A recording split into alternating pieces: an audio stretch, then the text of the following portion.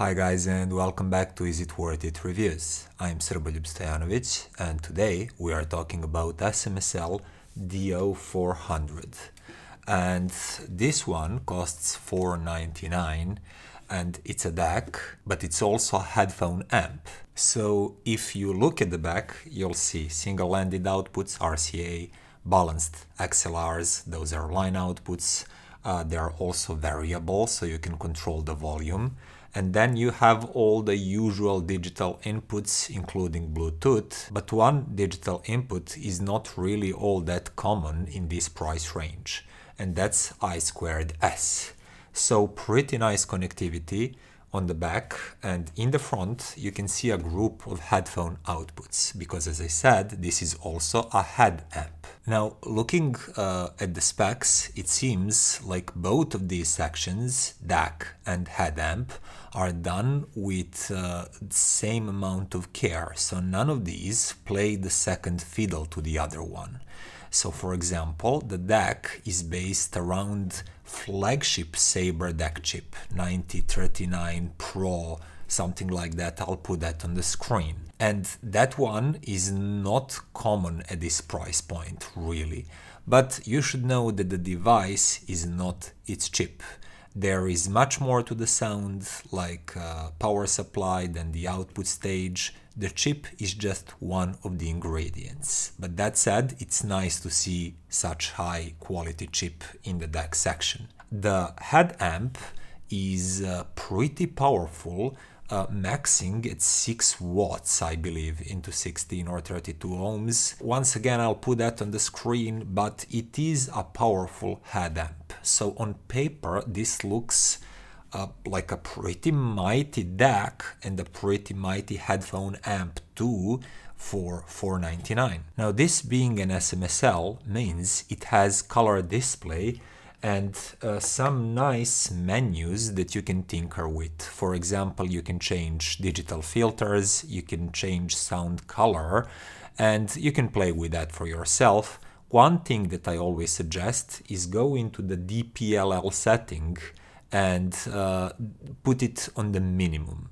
That way you'll gain a little bit of fidelity for no cost at all, if the connection is stable, and most of the times it's stable enough with the digital source, so you don't need that high DPLL setting, and you will gain a little bit of sound fidelity by dialing it down to the minimum. Aside from that, it's a usual SMSL. You have a remote, you can control and use it volume knob, you can tinker with these few settings, you can adjust the brightness of the display, auto switch it off after the amount of seconds that you choose or minutes, and that's all nice and dandy. But what about the sound?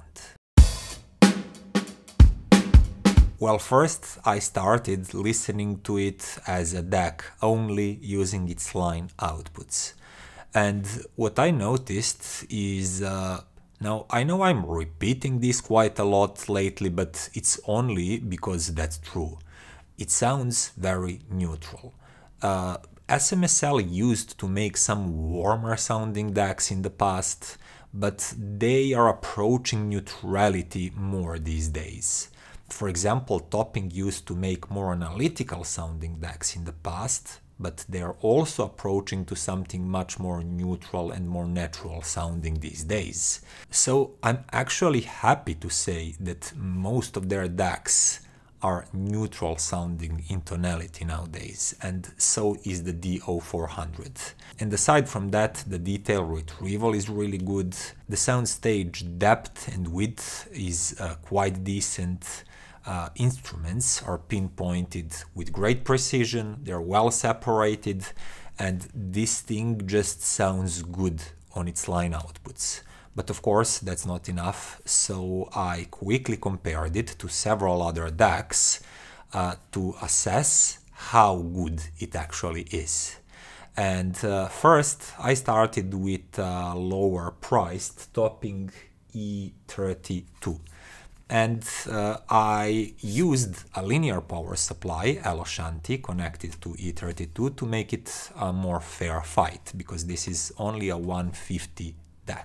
And E32 is a great DAC, but it cannot match the DAC inside of this SMSL. It sounds slightly more veiled, the bass line is a little bit muddier, and the sound stage is a bit narrower.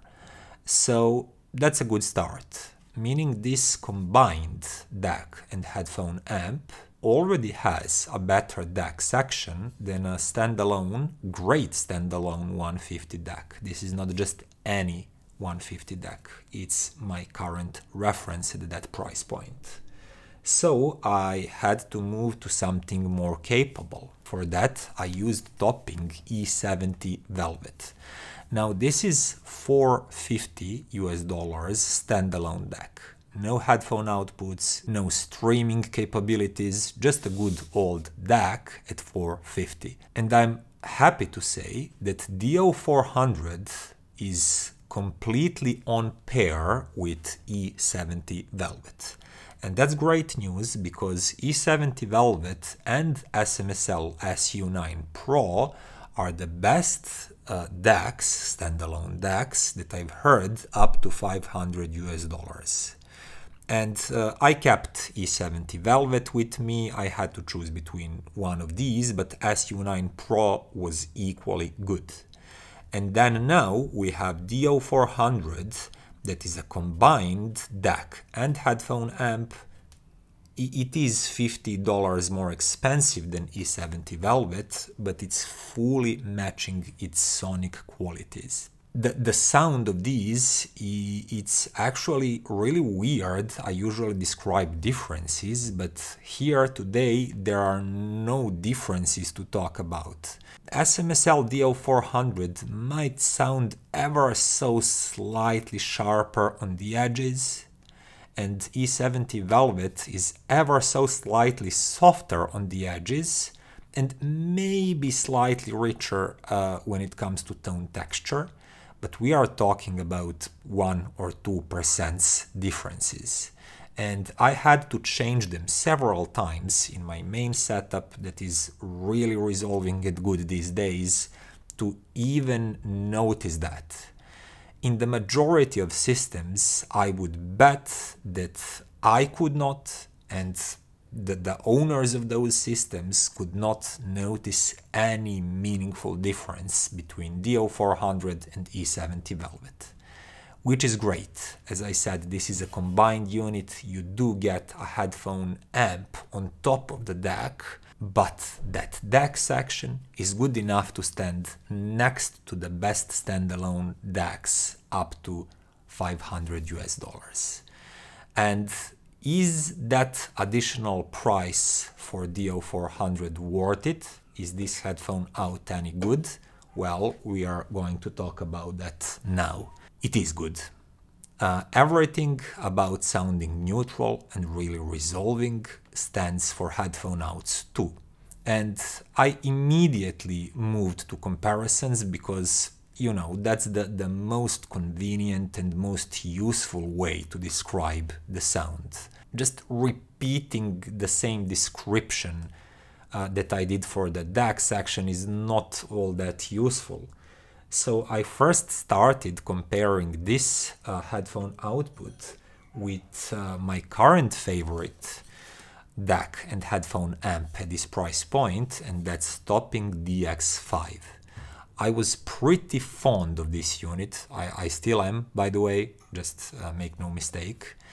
And when I compared these two directly, I noticed that DO400 is ever so slightly cleaner sounding, and it has a bit better control of the bass line. And because of that, the whole sounds gets a little bit tidier and cleaner. Now the difference is not huge, it's not big at all. They're much more alike than they are different, but if I had to choose one, it would be DO400. Few percents better performance than DX5.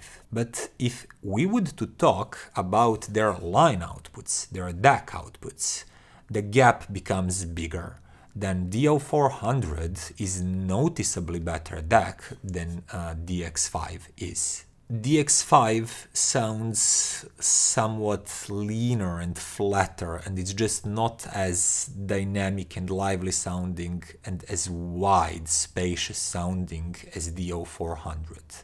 So if you need a good DAC primarily, or you need both a good DAC and a good headphone amp, go for DO400, it is a better device.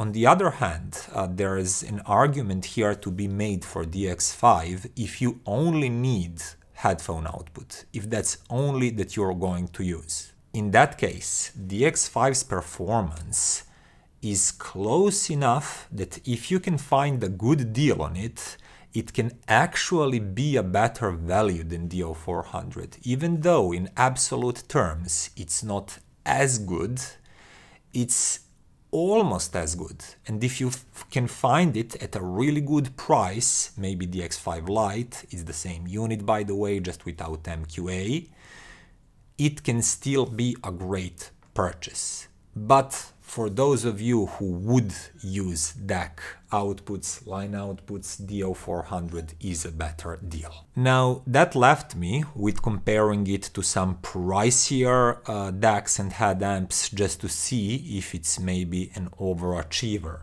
And for that I used Chord Mojo 2, and yeah, the DO400 is not an overachiever really. Mojo 2 sounded more resolving and richer in tone timbre, no matter if you used it as a DAC or as a headphone amp. It's less powerful than DO400, but it is richer sounding, more resolving. And the same story was with Aune S9c.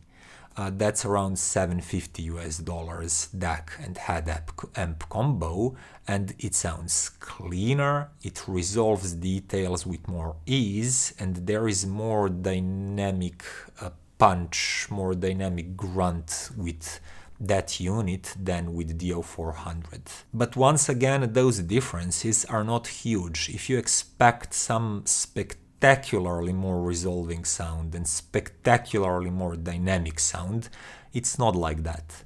It's just enough for most of you to notice that and appreciate it, but it's not some groundbreaking difference. Which actually leads me to the conclusion. DO400 is one of those devices that it doesn't bring anything spectacularly new. It cannot win when compared to pricier devices, but also it easily wins when compared to more affordable devices, meaning that its price is well judged. You get good performance for that amount of money that you paid for it. But the thing that I really liked about DO400 is how well it's balanced across the board. So for example, we do have already on the market something like Topping DX5 that has great headphone output, but it's not as competent on its line outputs.